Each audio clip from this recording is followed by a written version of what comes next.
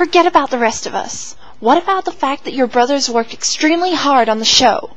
Oh, boo-hoo. He'll be on the show. He'll do his celebrity impersonations. And don't lecture me about Ryan, given the way you've been interfering with Troy's future. What? You've got him written up by Fulton for sneaking on the golf course, swimming after hours. I had to step in just to save Troy's job.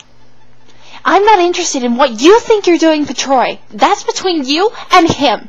But you're messing with my friends and my summer, and that's not okay with me. You don't like the fact that I won. What's the prize? Troy? The Star Dazzle Award? If you have to go through all of this just to get either one, no thanks, Sharpay. You're very good at a game that I don't want to play. So, I'm done here.